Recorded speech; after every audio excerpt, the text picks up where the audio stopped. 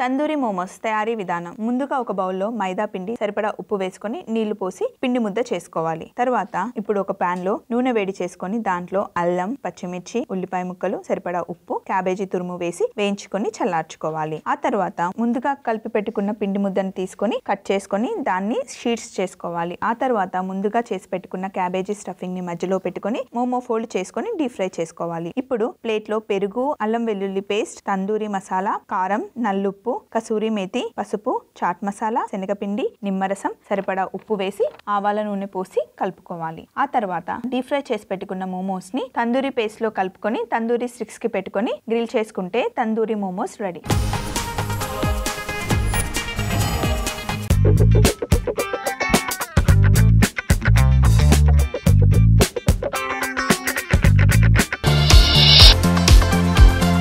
ETV అభిరుచి మీ వంటింటి నేస్తం.